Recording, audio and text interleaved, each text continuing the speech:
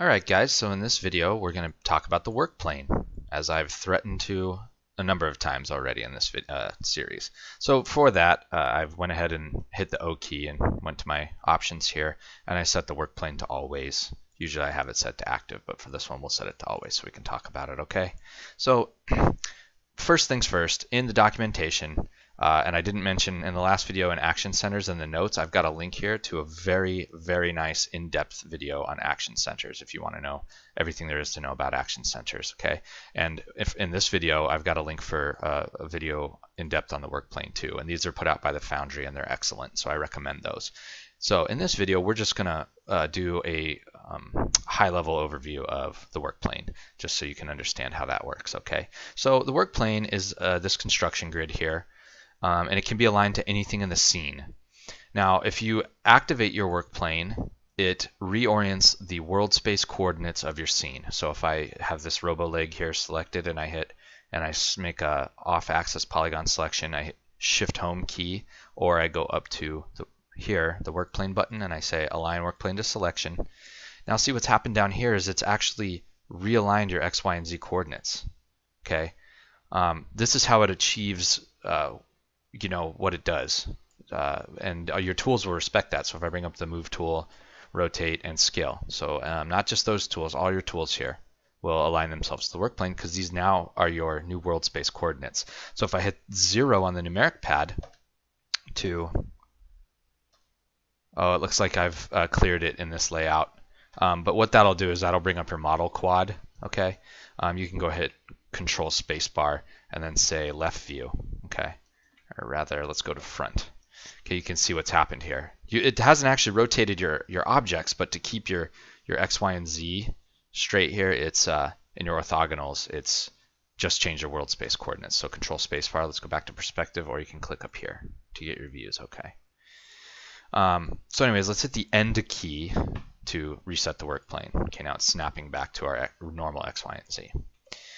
All right, so now that we know kind of what it does behind the scenes, let me show you what it actually does for us and how to set it up. Okay, so what we did was we made a polygon selection and we went up to Align Work Plane to Selection. The hotkey for that is Shift Home.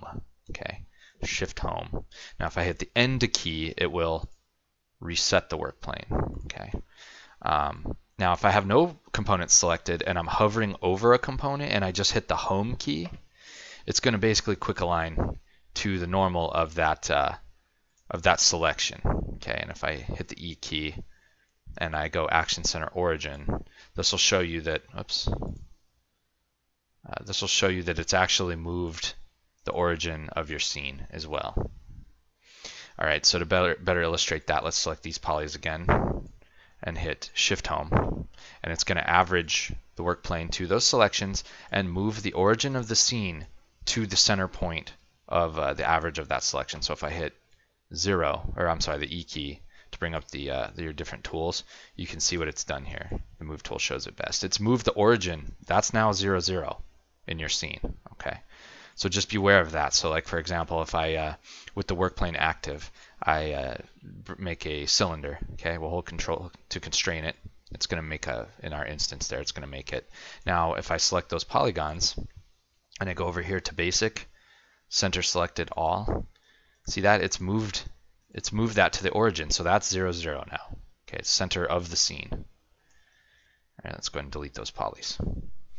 All right, so I think you guys get what I'm saying there. So those are your main things. There's other options here. Offset, you can physically type in an offset. You can physically rotate it manually. Blah, blah, blah. But honestly, it's rare when you're going to have to do something like that. Your main things are hover over component, like hover over this guy, hit Home.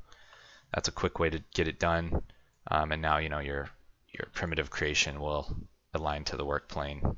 The thing about that, though, is you get kind of you don't necessarily always get the axis you want. So for that reason, I recommend selecting components. And to demonstrate this, let me show you what I mean. So we can select polys like we did. We can say select these two polys, Shift Home. Okay, we get an average of those. But if you need something more specific, like you need the center, you need the origin at a specific point, okay, you can select a vertex and hit Shift Home. Now, one vertex doesn't give it enough to know the alignment. The first vert you select will place the origin of the scene there and align to the normal x, y, and z coordinates. So if I select the one vertex and then, well, let's select off axis, one and then another, and now I hit shift home. Okay, see what's happened? It's aligned between those and placed the origin at the first vertex that I selected. Okay. So again, if we center selected all, see that's the origin of your scene now, but it's aligned to an average between the components that you selected.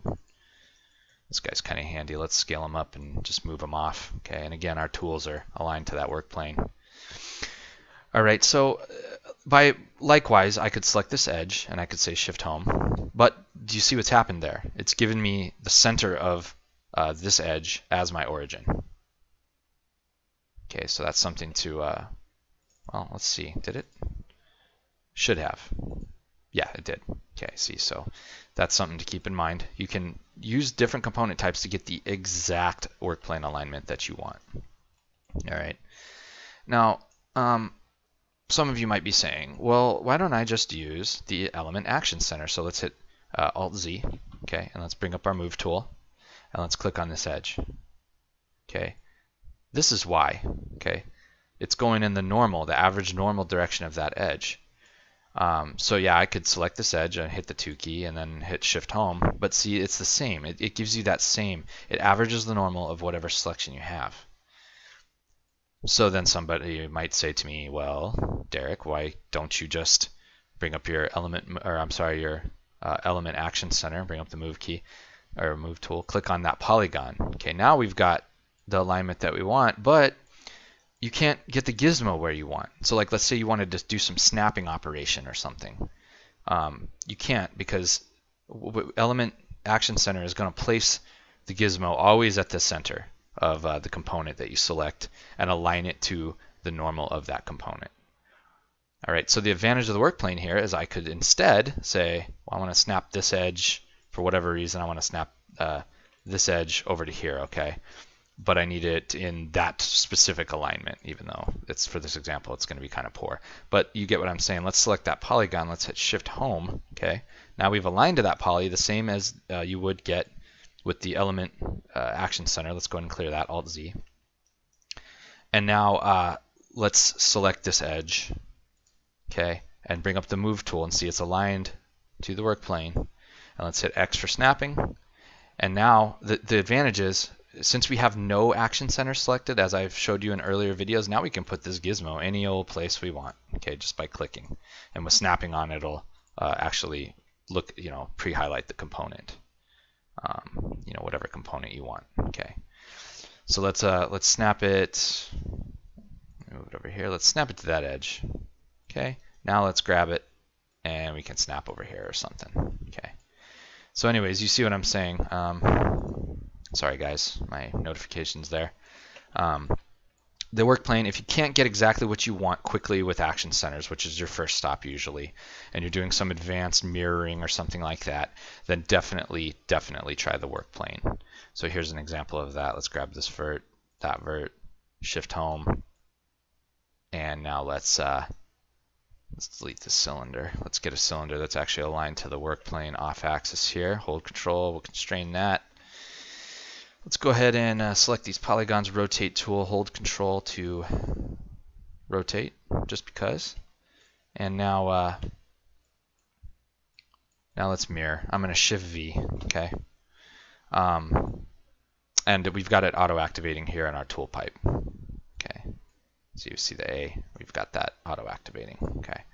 So automatically it's gonna look at an axis, okay?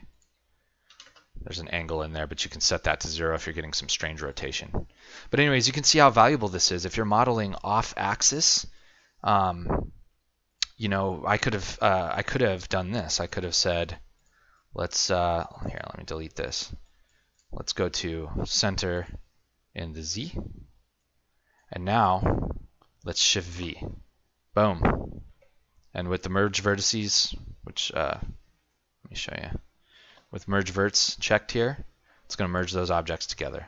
Now you may have to get those center polygons out, but you can see, so if you're modeling half of something way off axis and you need to mirror it over, the work plane is, you want to set your work plane up and then go ahead and do that mirror operation, and that'll save you from having to model the whole object. This can be very cumbersome in other 3D applications, but with the power of the work plane, it's very easy in Modo. So anyways, let's go ahead and wrap this up. You can follow that link that I showed you here, workplane. It'll go over how to set up workplane bookmarks, where you can actually go ahead and like say, I like this workplane, I want to use it later. You can assign that bookmark and then use that bookmark later once you've assigned it. Okay. It has all kinds of other goodies in there, and it'll show you about the offsetting manually and things like that as well. So in the next video, let's get to the round edge shader. Finally, we're going to start talking about the round edge shader, how to set up the material, and how to apply the material in the next lesson.